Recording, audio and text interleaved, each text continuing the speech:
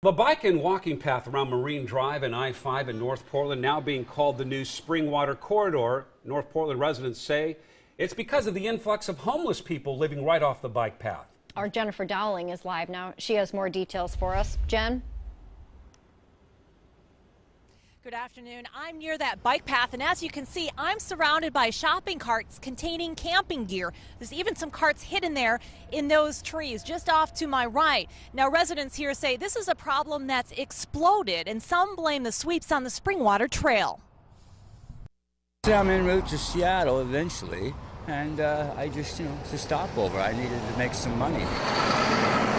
Situated near I-5 and Marine Drive, the bike path here has become a well-traveled route for folks like Rick Coyote. I packed my stuff up, I put it in the bush, and I thought I'd go pick up some bottles and cans. He says he's been sleeping by the railroad tracks near the Marine Drive bike path. His biggest frustration, the number of messy campers. It's a shame that they don't clean up after themselves. I always say that if you can haul it in there, you should be able to haul it out. Residents, business owners, and even the homeless here tell me that since the city started sweeping the Springwater Corridor, the bike and walking path near Marine Drive has become a much more desirable location to camp.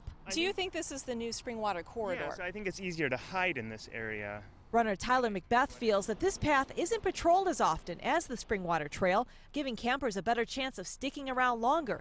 And there are less cyclists, walkers, and runners to report problems. I definitely think it's because it's not as used as frequently. A private security guard who didn't want us to use his name says he was hired to keep a growing amount of trash and campers away from diversified marine. Other businesses situated near the I-5 overpass agree it's been a challenge.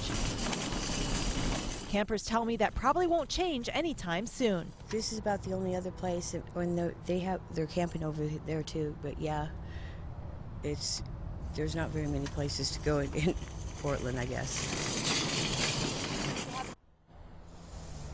And we've seen a lot of folks going back and forth with cans in these shopping carts. In fact, one resident tells me that he believes this is a hot camping spot for homeless people because they can return their bottles and cans around here. We'll talk more with him coming up tonight at 6 o'clock. Back to you. All right, Jennifer Dowling, thank you.